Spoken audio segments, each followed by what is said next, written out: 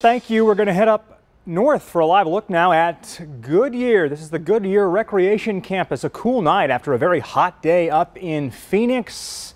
We're going to hand things over right now to Storm Tracker 4 forecaster Christiana Ramos for the first time on this Sunday night. Christiana.